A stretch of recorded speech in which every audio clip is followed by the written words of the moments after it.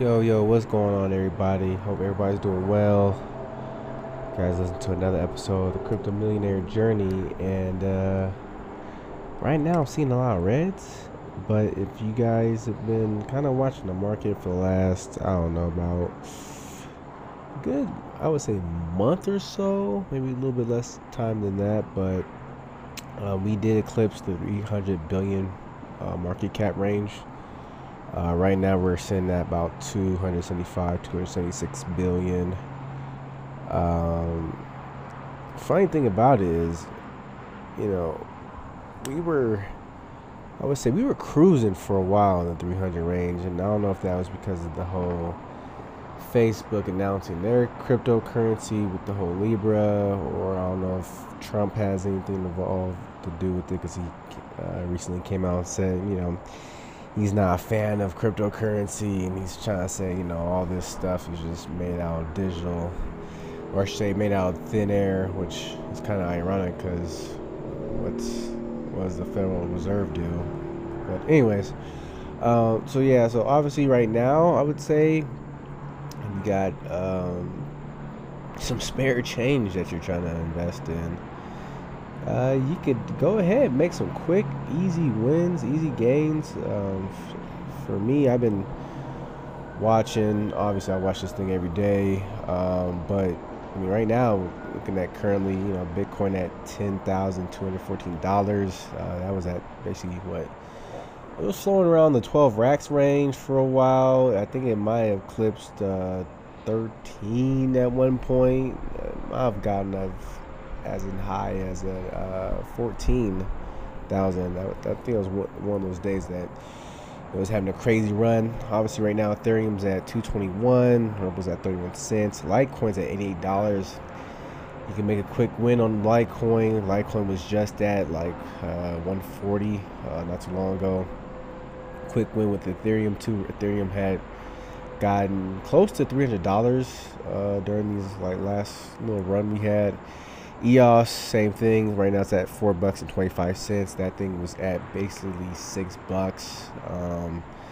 Stellar's at 8 cents. I believe Stellar got as high as 10 cents. Tron still in the 2 cent range. I want to say it did hit 3 cents. Cardano's at 5 cents now. Cardano, that's an easy win as well. Currently down 14% in the last 24 hours. You could obviously get some of that and probably wait till that goes back to like the 10 cents range. I think it might hit 11 cents. Monero's also down. Dash is down. Neo, another one's down, $11.81. Neo was just flirting with the $15, $16 range not too long ago. Myota's down 29 cents. Ethereum Classic's down $5 range. Close to about $6, $5.48. NIM is down, Zcash down. Ontology, I think got back to $1.50 during those good times. Right now it's at 87 cents.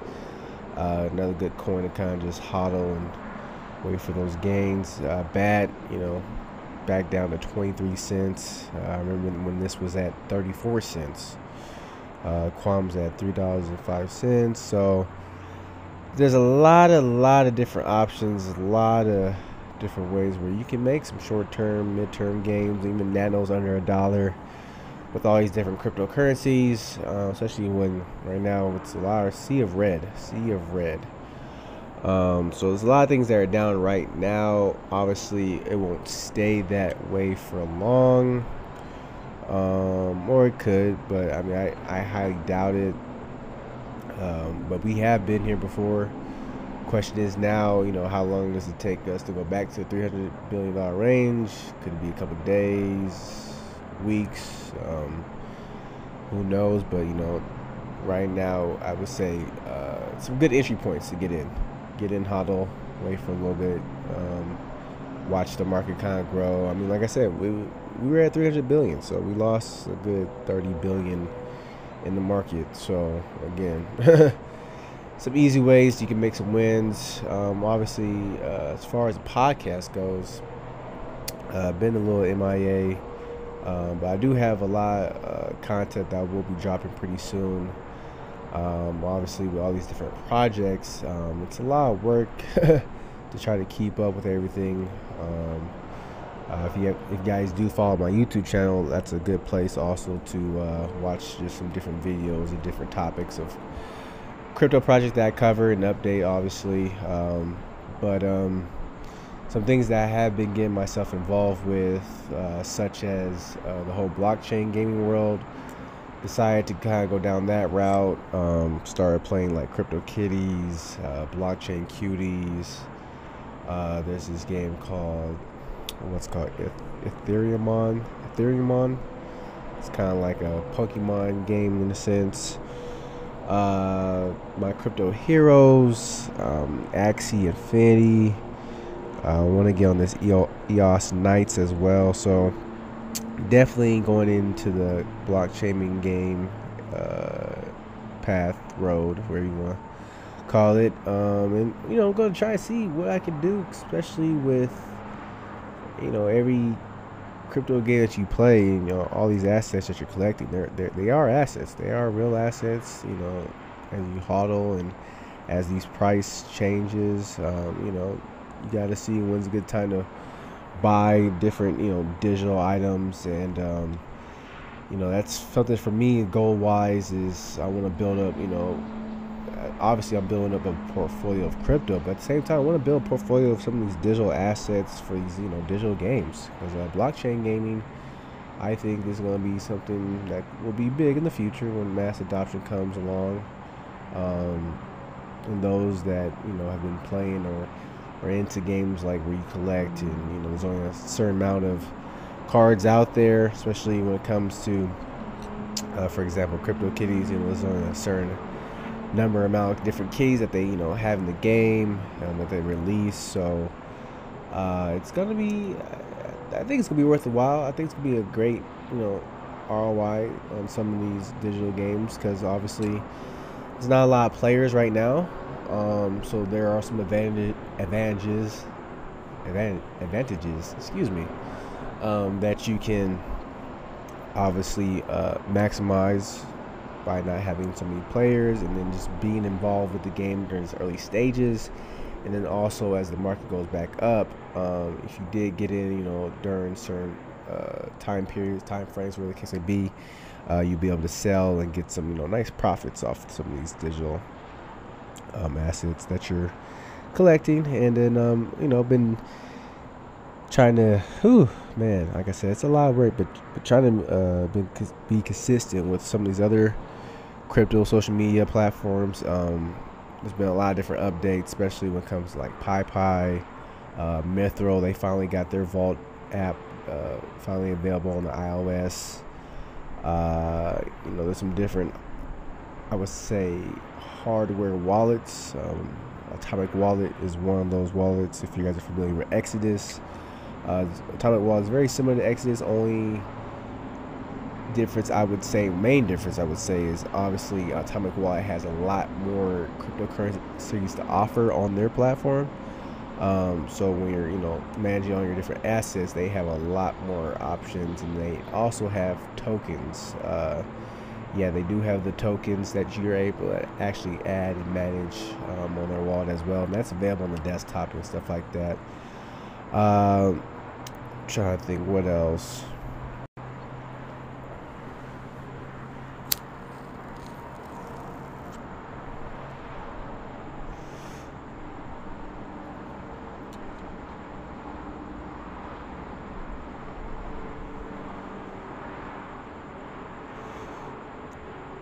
Oh, I can't even forget. Electroneum mining. It's coming in. Oh, it's coming in nicely. Definitely gonna be talking about that. But like I said, I do got a lot of content that I'm gonna be dropping pretty I would say frequently in the next couple days to weeks or so. Just kind of give you guys an update on all the different projects that I'm involved in. I'm also looking to expand my debit card, crypto debit cards. I'm looking at possibly adding 3, possibly. Be a Monaco Visa debit card. That'll be one. This Crypterium card. That's gonna be 2, and then also there's a third one. I'm trying to think. Oh yeah, it's called uh, Banix.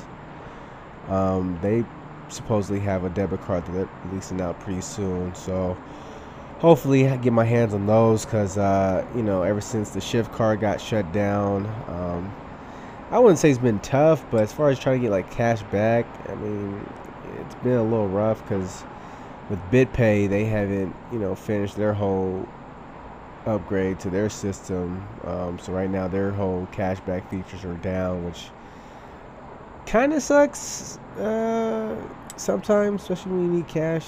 Those rare occasions, it's cash only, what the case would be. But other than that, that would be the only, I would say, biggest problem that I've ran into. Obviously, trying to keep up with everything has been, it's work, man. I'm not gonna lie. Between that, trying to, produce content, get everything out, tiring. But definitely gonna try to have, some more content for you guys, especially those that are actually tuning into the podcast, which I appreciate. I'm definitely gonna have some different, and I would say I'll try to do some more updates as well, especially when it comes to like this Electroneum mining. Like, man, I don't know if you guys have the app yet, but I'm almost that way. I'm halfway to 50 referrals, and last month I reached the all-time high for mining 300 Electroneum in a month. Previously, I think I only did like maybe 100 or 200 in a month. So now I'm in the month of July. Received my first payout. I think it was on Friday. Curious to see how long it's going to take to get that second payout. And obviously I want to see if I'm able to, break that all-time high of 300 ETN in a month, or will I regress this month a little bit because there's more, activity as far as miners go. We'll kind of see how that goes, weigh that out. We're definitely going to be talking about, like I said, some different projects that I got myself involved in recently. Because, man, one thing I gotta say about crypto is it keeps you on your toes. I have found this platform called Nexo, where you basically can, start earning interest, compound interest daily from day one. With like I wouldn't say there's no minimums, but there's a certain amount of money you want to put into that platform where you're actually gonna start seeing some of those gains, which I'm still trying to figure that out. I'm pretty new to the platform, still trying to get, the hang of everything. But definitely gonna look into obviously buying some Nexo tokens, because why? You're gonna be collecting dividends. Yeah, so you'll collect dividends. So, for me, it's all about finding platforms, that distribute dividends, where you earn, interest. Anything where your money is constantly working, those are projects that obviously I'm gonna put my time into them. And I have found some. Gotta put some money into them. Obviously, we'll be doing that. But it's all about just constantly doing it, and constantly, thinking to yourself, hey, all these crypto tokens, cryptocurrencies, all these, in the next couple of 3, 5, 10 years, if you don't have a lot, it's a nice stack or at least something, you're probably gonna be a little disappointed. And I constantly are trying to tell people, hey, if you need help, by all means, I'm willing to help, show, guide. I mean, that's why I have a YouTube channel. That's why I have a podcast. I'm talking about it, trying to obviously spread the awareness. But my next thing is like, what's our next all-time high? Because technically speaking, we're kind of in a bull run. The whole bear market thing is, I would say, I think in the past is right now, because the lowest Bitcoin, really reached was like what, low 3,000s, and ever since then, I don't think it's gone past 9,000. So obviously, I'm curious to see what's going to happen within this, this week, because right now it's going down, and that could be some news or There be a lot of different factors that evolve with the price, but it's all good. But I think that's gonna wrap up this episode of the cast. Again, just want to kind of give you guys a little update of what's been going on. I mean, curious to see as we get ready to head into quarter three, where will the market cap be? Because as we enter quarter four, that's where it gets really exciting. It's like, are we gonna have another run like we did? What was that? End of 2017, going into 2018? Are we prepared for one of those, or is it gonna be like a steady, slow grind, like steadily building, working our way back up to that 20,000 range? Because some people predicting Bitcoin could hit 100K in what, like 2020, 2021. I'm like, damn, that's not really far. That's pretty. It's pretty quick, man. We're talking like 2 years. 100,000 for Bitcoin. That's just Bitcoin alone. There's no telling what some of these other altcoins might be. So, it's a fun, exciting times. I'm really excited to try to get some more Bitcoin debit cards. That way, spending some crypto will be a lot more easier, because I'm all in, guys. I'll tell you that right now. I'm all in. I'm trying to have as much crypto as possible because, man, I've seen what it's done, see what it can do, and the technology behind it all is, I think that's one of the most intriguing things. Is like, damn, like what you're able to do on some of these blockchains is really amazing. I mean, because I'm a nerd, so some of this tech stuff is just like, wow, like it kind of opens your eyes on certain things as well, especially when it comes to money, man. I don't think we're handling and how we're supposed to use money. I don't think we're doing it correctly, especially with the government involved and how they, say this about your bank. Your bank doesn't do this. Like, I came across a tweet how Wells Fargo was telling this guy how to spend his money. Like, they wouldn't allow him to buy crypto. It's like, bro, your bank is telling you what to do with your money. Like, that's scary times, man. Scary times. But again, people are so caught in the smoke screen that they don't have mind of their own and can't see past it, or they don't want to see past it, which is sad. But hey, teach his own. It's a dog world. Only the strong will survive, sadly, but that's kind of how it is. But I'm gonna go ahead and sign off. Make sure you guys check out the YouTube channel, youtube.com/thewolfofcrypto. Check out the merch. I got merchandise on Amazon. Check out the merch. Help a brother out. Help support, because times are rough, unfortunately. Ran into a situation, but be on the lookout for more content coming, I would say, the next couple of days. And you should be able to see some consistency, I would say, at least for the next probably 2 to 3 weeks, because like I said, I've been covering a lot of different things. So like I said, tune into the cast. I'm on Apple Podcasts, Spotify, Anchor, of course, Stitcher, Radio Cast, Pocket Cast, TuneIn. I mean, podcast is available pretty much on all major platforms. So check it out, man. Let me know what you think. Send a message in. But that's gonna wrap it up. Until next time, y'all. Hope everybody's well and take care.